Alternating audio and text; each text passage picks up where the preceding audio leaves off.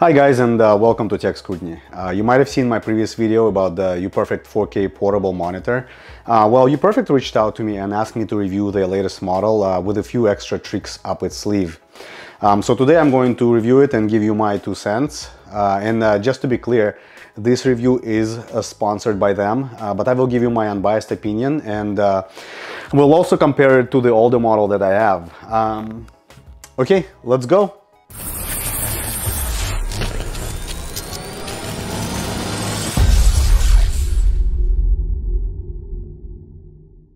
First, let me go over some of the key specs and then I will cover them in more detail. Let me briefly mention the price. Right now it's $300 on Amazon, which is on par with other similar devices. And this portable monitor has an HDR QLED panel with a 1080p resolution, 60 Hz, 10-point pressure sensitive touchscreen, 100% Adobe RGB coverage, 100% DCI-P3 coverage, 500 nits of brightness, 1000 to 1 contrast ratio, and a 178-degree viewing angle. Whew! Alright, so the first thing I want to draw your attention to right off the bat is that this portable monitor only supports up to 1080p resolution, and as I mentioned earlier. But I was thinking if it's really that big of a deal. It's unlikely you will be running it in 4K and even 2K. It's probably just a little bit overstretch in a 15.6-inch form factor. If I did have a choice though, I wouldn't mind having it as an option. I would be curious to know what you guys think. It just seems like everything is 4K now. If they were selling clock radios to the masses, they would probably have a 4K resolution, because why not, right? Okay, now let's talk about the display technology a little bit. This is a QLED panel, which I would compare to an OLED display. QLED stands for Quantum Light Emitting Diode. Sounds pretty cool, right? What does this really mean? Basically, you have these nanoparticles called quantum dots, which are really tiny. Nano, right? So they enhance the brightness and color versus a conventional LED display that doesn't have them. Now, what about OLED? The key difference is that OLED does not use backlight versus LED or QLED displays. And what this means is you will get much deeper blacks with OLED. And QLED just dims a particular pixel, which still allows some of the light to bleed through, unlike OLED, which would completely turn off the individual pixels. What that means to you is you get, as I mentioned, much deeper blacks with OLED displays. And another key advantage is the response time. It is far superior. We're talking about 0.1 millisecond versus about 2 to 3 milliseconds for QLED. So if you're a gamer, this might be important to you. Do check the specs before you buy one though. Anyway, now what about the advantages of the QLED panels? The biggest one is brightness and color. Unless you're in a dark room, this is a big one. And then QLED will be much brighter. So if you're in a coffee shop or somewhere where there's a lot of natural light, QLED would be probably preferred. And also your choices for OLED monitors right now very limited, and expect to pay through the nose. Anyway, okay, now let's go over some of the other specs. As I mentioned, it's a 60 Hz display, not much to cover here. The interesting thing is that this portable monitor has 100% DCI-P3 coverage. DCI stands for Digital Cinema Initiatives. It's an association of the major movie production companies such as Sony Pictures Entertainment, 20th Century Fox, Warner Brothers, and others. The goal was to create a standard across multiple devices for the best color reproduction. And the DCI color space is 25% wider than the sRGB.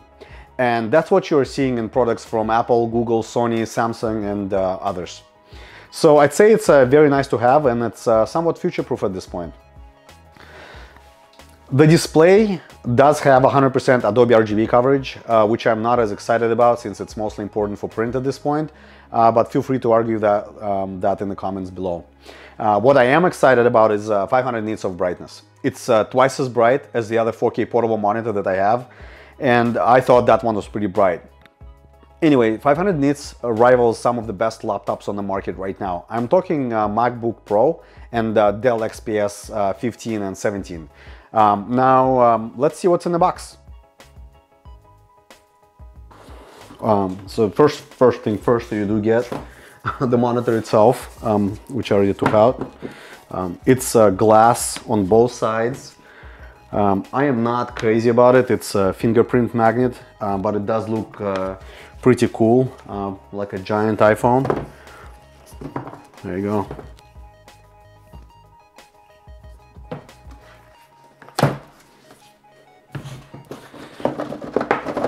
All right, what we have here is your manual, a power adapter,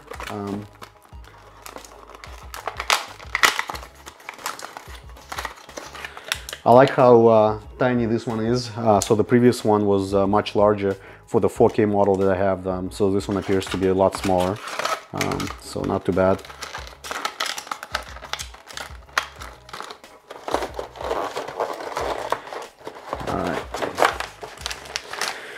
You also get several cables. So you get a couple USB-C cables. You get a USB-A to USB-C. So this one is for when you want to have the touch functionality enabled on the display. So if you're connecting it to your PC, and you get the mini HDMI to HDMI cable. So you don't have to get a dongle. I already had one lying around, so that's how I'm connecting my Fire Stick. So you also could get something like this.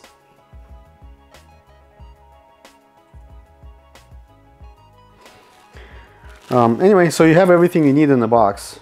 I don't think you need anything else. Pretty standard, I would say. But yeah, I think it's a nice monitor.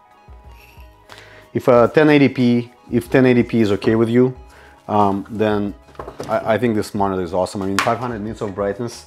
I don't think I've seen that on other portable monitors. And I said the one I have, I think the previous model of this one, it is 4K, but I think it only has like 250 nits of brightness. This one is twice as bright. It's not OLED, but for watching movies, playing games, I don't think it would matter that much. I think it's still, the quality is very nice, very nice.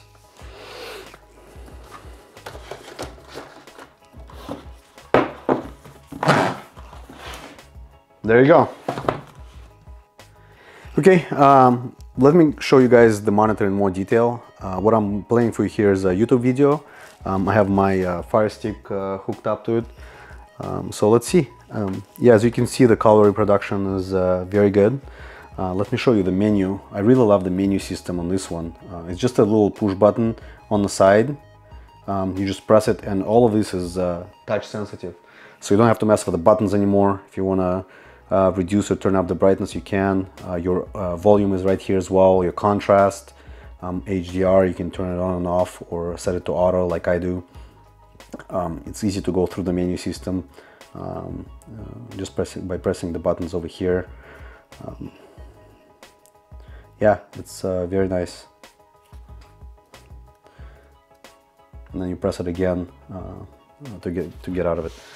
Let me show you the actual buttons. They're right here.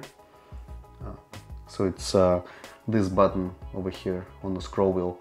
And if you want to control the volume without using the touchscreen, you can. If you press it in and move it up or down, that's how you control the volume.